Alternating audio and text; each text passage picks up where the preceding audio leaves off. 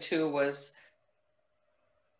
maybe it was Zampato. I don't know how well he took care of himself, if he had longer fingernails, if it was him scratching at the floor just because of whatever issues he had going on and was dreaming or drinking or something, you know, I'm not really sure. Yeah, I was actually, yeah, I was more intrigued by, I remember being interested in the very beginning about like Zampano's apartment. And like, I remember it being very dark and just like very messy. And like, I don't know, I found that really interesting. Like I almost would have liked to have either Zampano be still alive and it being like Johnny and him kind of talking about things and figuring things out together rather than Johnny and whatever. Yeah, it's like part of the story was supposed to be, like this mystery of Zampano too, and it was like, yeah, he was blind, but his windows were all covered, and then the scratch marks, and then it was like he'd walk outside, and there'd be like a million cats, but then when he died, they were all gone, and I thought there was going to be some like connection with that, and there wasn't, and it was like, what is that all about? Right. You know, I was waiting for, and especially because Navidson's cat disappeared into that corridor and they never found it. That's right. Yeah. So, you know, okay, where did those first cats tie in with that one, or don't they? Or is it just to mess with our heads? Yeah, that's interesting. Yeah. Maybe we're too intellectual for this book, and we're like not like, maybe other people were more creeped out because they were just like, oh, look, it's a same thing, right? No, it doesn't make any sense. I don't know. I don't know. I mean, maybe they're really something. Maybe we're dumb and we're missing something. No, I don't know.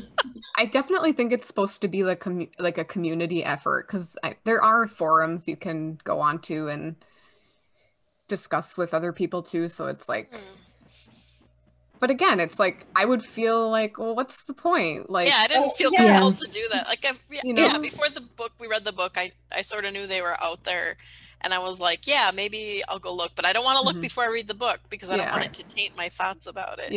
Right. I wasn't compelled to. Yeah, I think it's one of those things that, like, I think we weren't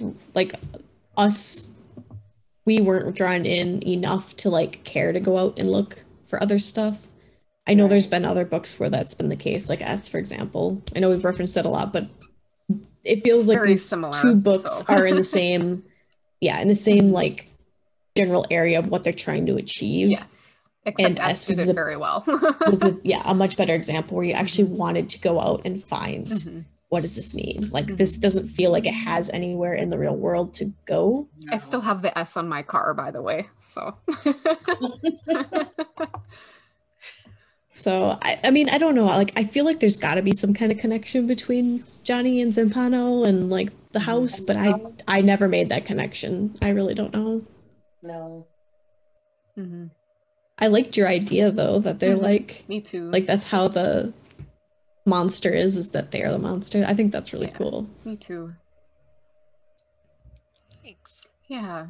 So did you guys have, like, a favorite character, or, like, who was your maybe... most interesting character, and who was your least favorite and why?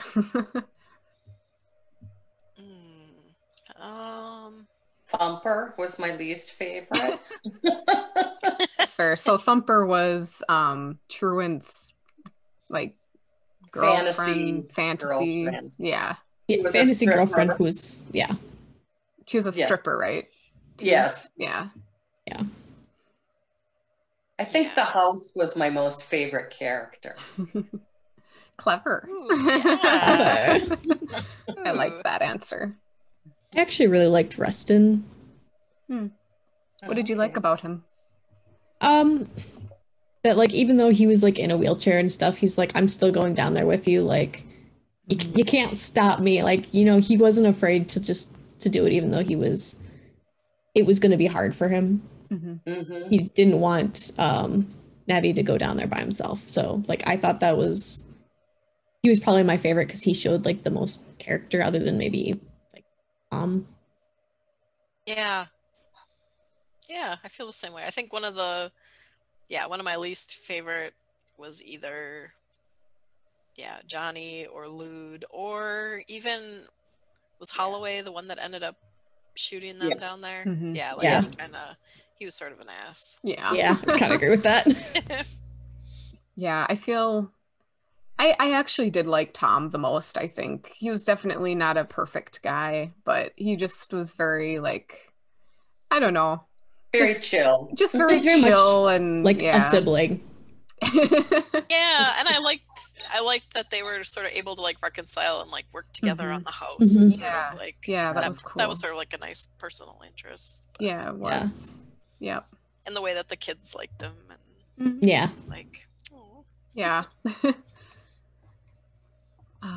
Yeah, so I guess we kind of talked about this, but we can go into it definitely a lot more.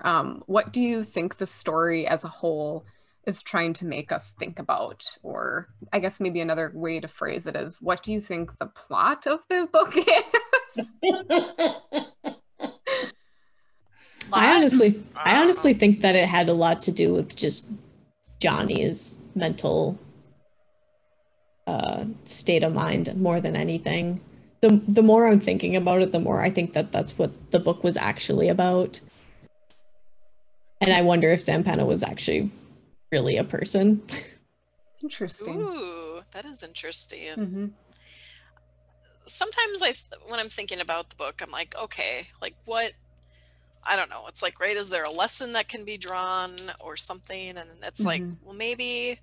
So it seemed like the house sort of changed a little bit based on like your feelings or expectations. It was like, like if you're feeling emptiness, then it was like it just kept going on and on forever. But like, I'm trying to think. I can't remember who was it. Was it Tom that ended up going back in later, and he was expecting a huge staircase, but it was like yep.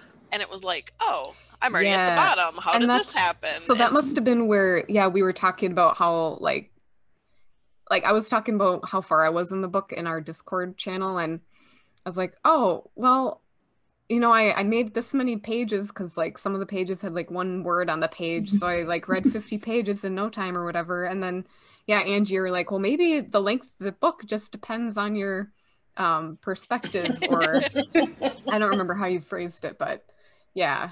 So it's like maybe the house is supposed to be a metaphor for life. And that's okay. So hold that thought, because there was actually, I just read that because it was on the back of the book. But let me just see here. I'm hoping I can find it quick here. It's like, I feel like it's sort of like that conclusion can be made if you're looking for one. Like I feel like the book itself didn't present itself in a way that you would come to that conclusion, but sort of this extra analyzing it because we're talking about it, it's sort of like, okay, like maybe like I think it really could be like just the state of your mind. Like that is basically what the house is. Could be, and like, it's so interesting that you guys have brought that up, because like today I was kind of like in a like, I'm gonna read this book and I'm gonna finish it, and like I don't know, I was just kind of in a more like inspired mode, and like as I was reading, it was like, yeah, I'm like, I understand where they're coming from, and no, that's a really cool like little part they did there, and like, but yeah, like on the days where I wasn't feeling as inspired, it was like, I don't care, like there's so many footnotes. Interesting. This is dragging on forever. Right. Yeah. So that is a really interesting thought. So I'm not sure where it is on this page, but it must be on page 387 because I wrote a note. It says life is impossible. And I'm trying to think where. where exactly what the quote is, because I usually put it right there.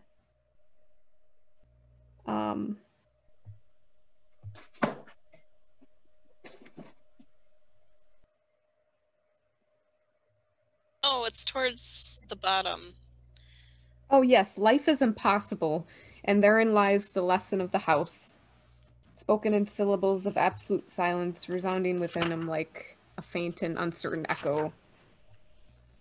So I had written out that question, and then I came across that quote, and I was like, oh, that's interesting. But... And I kind of thought the book was more about relationships. I mean, it wasn't told in a very good way about relationships, but it was about relationships like with Tom and Navy and Karen and Navy and just everyone, the different relationships that they have with each other. And I think the house kind of reflected that back at them. That is really interesting. I like that thought. Yeah. I guess I don't really... I could think about this for a while, I guess, but... yeah. And not come to any concrete conclusion. Yeah. I mean, it was sort of cool. Oh, sorry, Mom. I was going to say, I didn't read all of Truan's and Zampata's stuff, so I really can't comment on most of what half of what that's on. But yeah, and I can't either. That I read. Mm-hmm. Yeah, the house, though, was interesting. Where, yeah, it just seemed like the first big exploration when they went down there with Holloway and Wax and Jed, and it was like they were down there like looking for a big exploration. So okay, it took like however many days to get just down the staircase, and it was like this big, like, you know, I don't know, like expedition, as like sort of what their careers were built about. So that was interesting. And then Tom goes down and he's like, oh, I'm at the bottom of the staircase. Like, and then even at the end where it was like, you know, Navy left Karen to go back down to the house, and then he goes in and he's sort of on, I don't know, a journey with him in himself. And, you know, he's riding hundreds and hundreds of miles on his bike inside the house and like sort of spiraling down. And maybe he's right. Is it like he knows, like, he doesn't know how to cope with maybe what is the end of him and Karen, and like why the house feels compelling to him. And then like he literally gets to the edge, to the like brink of nothing. And then it's like the other side is she goes back to the house, and then it's like, what they're like, I can't remember what it was, the door open and she like pulls him out, and it's like literally he on the brink of nothingness, and now they're in the backyard. Yeah, and the house dissolves, right? Like it doesn't exist at the end. Oh God, did that happen? I can't remember. The house. So the house still exists in the world of Karen and Navidson, but while Johnny is searching for the house, he never finds it. So it's a question of whether it was there or not, but... Okay. I feel like it was weird too, because like Johnny was in California, and I feel like he never really left California. That's the thing too, is it's like, did he actually, like, he supposedly, you know, like traveled all over and blah, blah, blah. But like, I honestly wonder if it's just a journey within ourselves. Like that's basically what it is figuring out. Because a lot of them, like things like in there, like really reflect on like depression and mental disorders in general. Like, so I'm kind of wondering if that's just not what it is. Yeah. Like, the journey within yourself, and that's what the house is.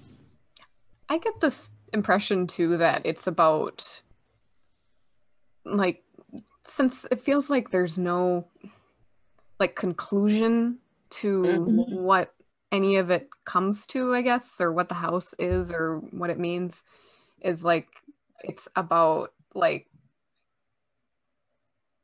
our uncomfortableness or our dislike of not having answers, and how that kind of creates its own like frustrating maze of like, I don't know, of thinking. And Yeah, it is. It's interesting. Like, yeah. Because in the house itself, it's like in the Navidson report, they did scrapings and they were tested and they were like, couldn't even be dated. They were like so old.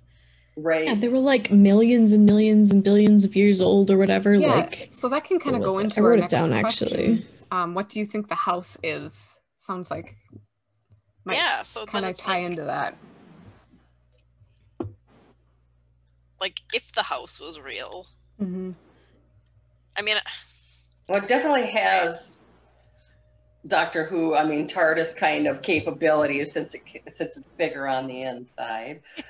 I thought it was interesting that before there was even the house, that whatever soldiers or whatever, that they had found a stairway going down. Yeah, right. Like that was interesting. And that was on the land there, but there wasn't a house, but there was a stairway going down. And so it's like, gee, is that just like a small place that's out of time and like a different parallel universe kind of thing? A pocket universe, very freaky. Yeah. And maybe it only comes around when the Earth passes a certain place in its orbit. I don't know. Yeah, it definitely. Yeah, that's interesting. I do too. Yeah, it definitely has like Doctor Who or Twilight Zone feels. Like especially in the beginning when like I think it was Karen was like she had her hand on the wall or whatever and like it went through or something. And I was like, oh, that's just like that Twilight Zone episode. And then I kept reading and like maybe a couple pages later it talks about like how it wasn't like the Twilight Zone and like I was like so he was just like toying with us again, like maybe that was when the bookcases were tight and then all of a sudden it was something they about widened out or something, or it was around the book fell off and it was like what? Yep. I was like here we go. I was waiting for something like Then it was like, oh no. Very anticlimactic. Like the inside of the house, like they even go through like there's like on like multiple pages they have that one square box where it's like there's no, and then it just lists off a bunch of things that there isn't, like plumbing, lights, windows, sockets, things like that. And I'm like I get that you're trying to explain that there's nothing there, but at the same time, like if you just say it's a bare wall, like it's a bare wall, there's nothing there, but like it's like on 3-4 different pages, like front and back, like ever.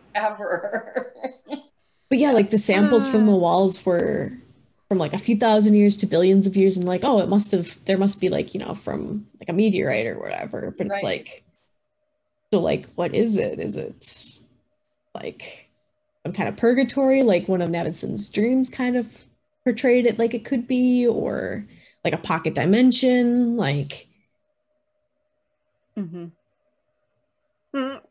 don't know. I kind of liked the idea of it being purgatory, but the more I'm thinking about it, I think it's just they're just like there's like something there that's like maybe it's just a hallucinogen, who knows, like natural gas is coming up from the earth there and it makes everyone think that there's stuff there. Black mold in the ducts. Black mold.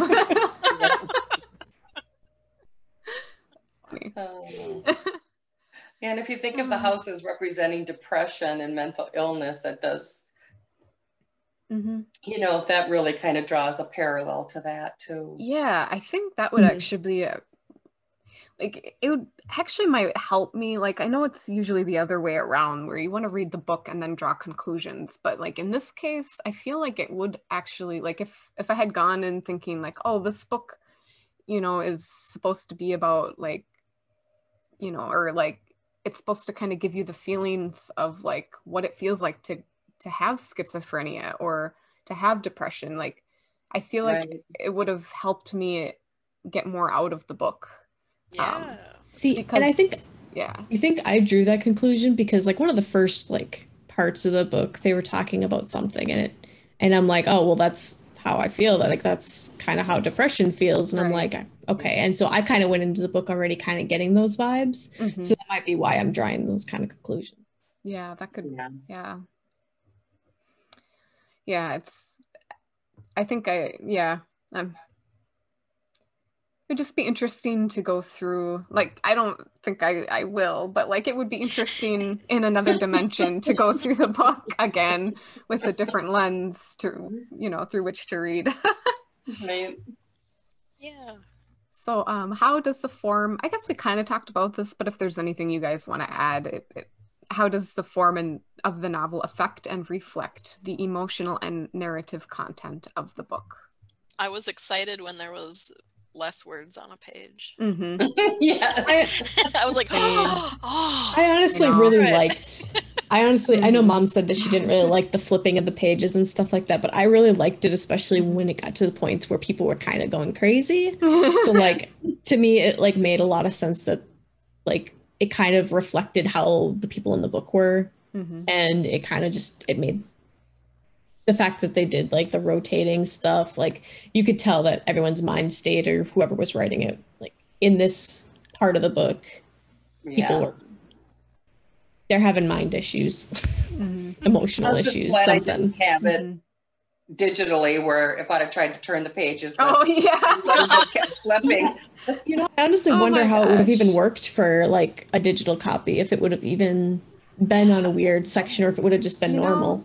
I have no idea. That's a good point, but I could definitely see the author having it just flip around as you're turning, because he's just an asshole like that. Yes. You can never read this page. You can never read this page. Unless you can read upside down. I know at one point there was stuff that was like backwards, so instead of like flipping it over or whatever, it's like I just read it backwards. Yeah, I did too. Like, I'm not turning the page. It's only like 10 words. I can do this. That's hilarious. Yeah. Well, all right. Did you guys want to take a break? Yeah. All right. I will stop this recording and we'll take a little break. Thank you so much for hanging out with us for our discussion on the House of Leaves. Be sure to stay tuned for more in the coming weeks. Also, remember to come on over to Twitter or Instagram and say hi to us. There you can enjoy some intermittent content, including what we're up to, how our reading is coming along, and general reading inspiration. Let us know in the comments if you've ever read House of Leaves and what you thought about it. Whether or not you've read House of Leaves, let us know what you're reading right now and how you're liking it. That's all for now. Take good care of yourself and happy reading.